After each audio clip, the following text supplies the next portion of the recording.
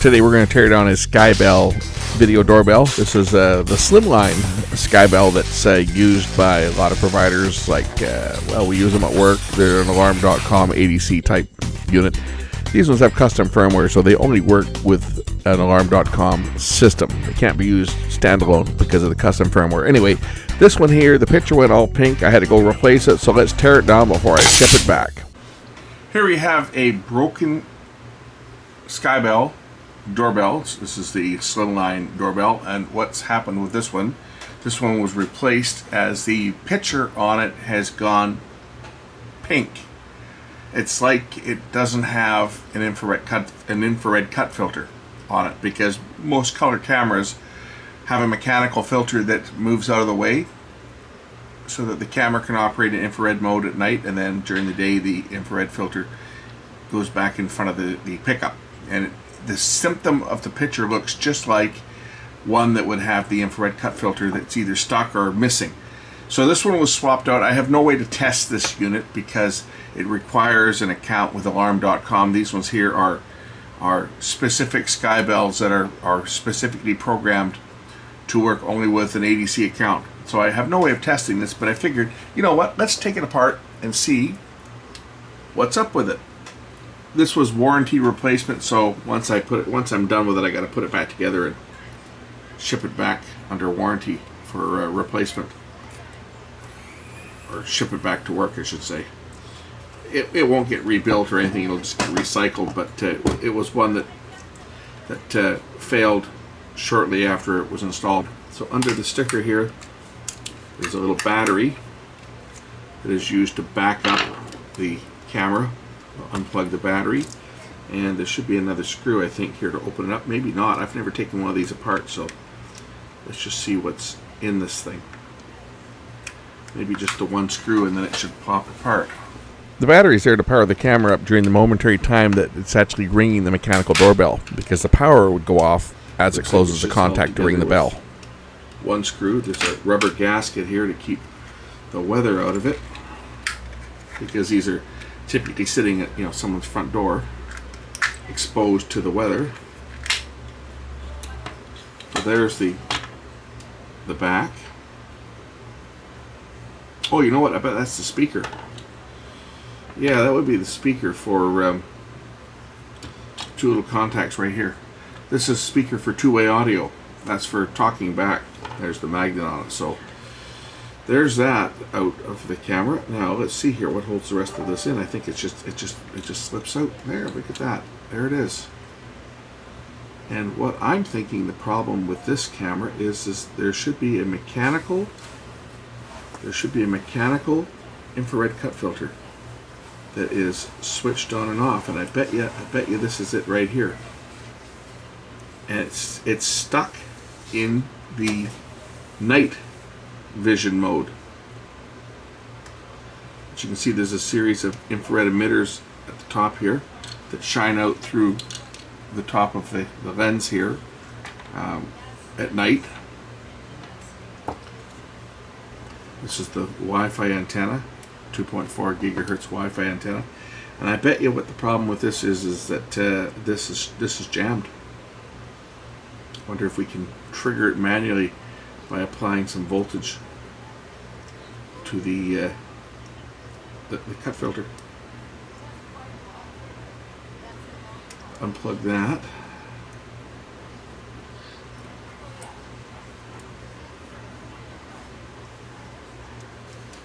We'll release the connector. It should unplug.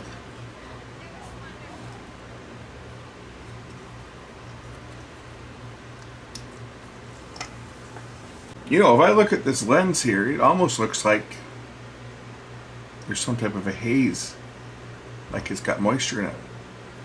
This had been installed on a customer's house, and it was on the outside, directly exposed to the weather. There was no overhang or anything. It was directly outside. I wonder if moisture got into it, and that's why it failed. I did not do the installation myself, so I don't know the history and how it was installed or when it was installed, I had it as a trouble call for the camera looking pink.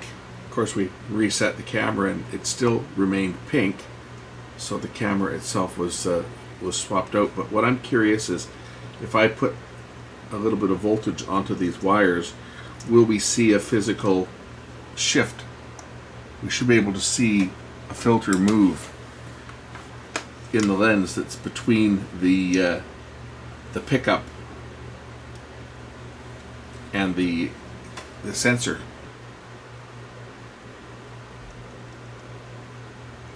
Well, I'm seeing looks like what, about 200 milliamps, 240 milliamps.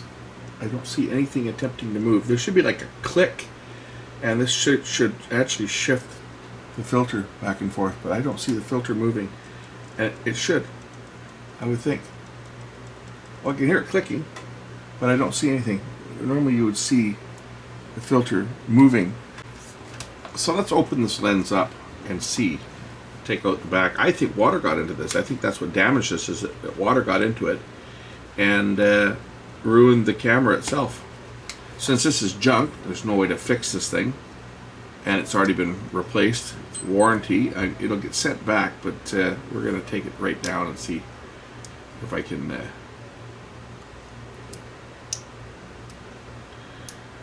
actually open the lens up.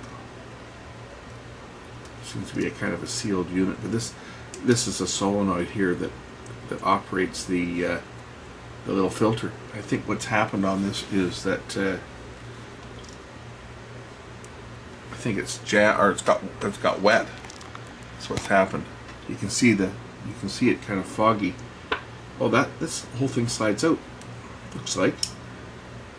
Yeah, this whole piece looks like it slides out. This should be the filter assembly if it'll come out.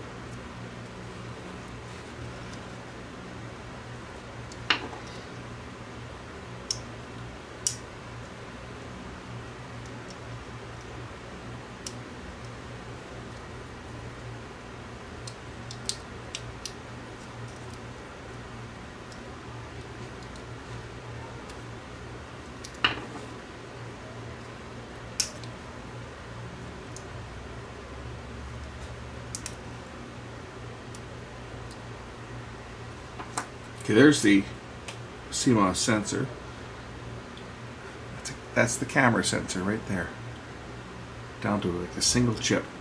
And this is the filter assembly that moves back and forth. And here's the lens. I think that something got on this and caused it to stick. Let's see if we can see the filter assembly move with power applied to it.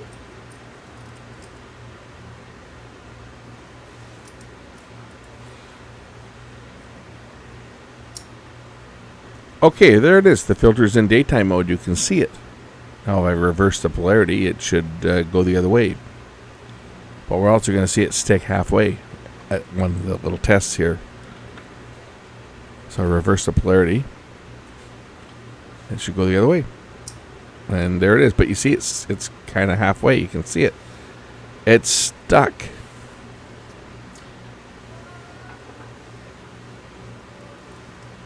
Oh, there it is. There, the filter is actually broken.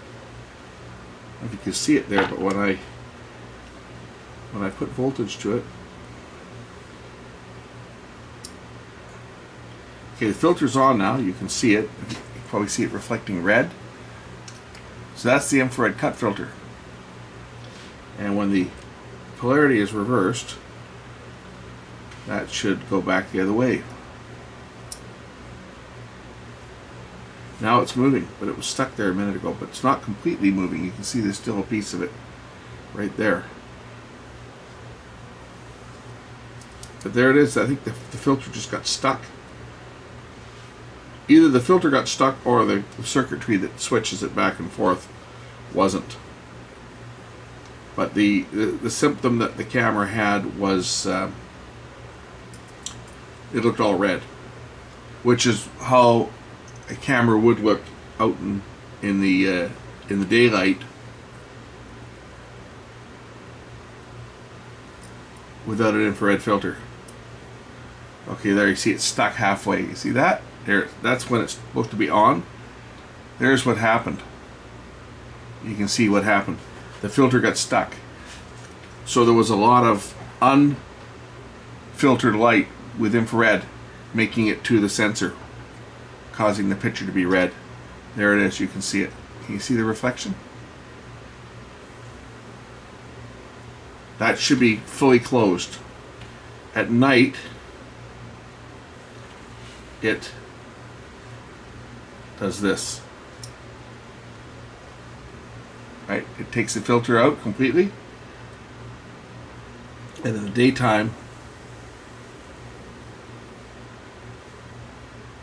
the filter gets put back in place.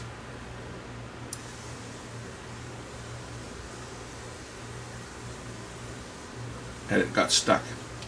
Anyway, that's looks like that's what happened to this one. That lens also still does look kind of foggy, doesn't it? If we look at the lens, it sure looks like there's moisture inside that lens. Anyway, time to put this back together as best I can so that it can go back to be recycled, because that's essentially all that's ever going to happen with this, is it's going to get recycled. So we'll plug it back in.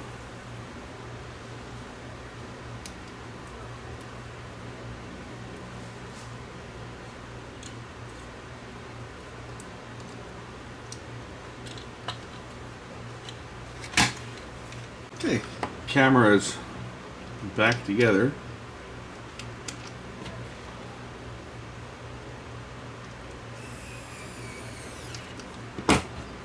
Put the little battery back into it here and stick the sticker on it, and nobody will be wise that it ever came apart. There you go, back together.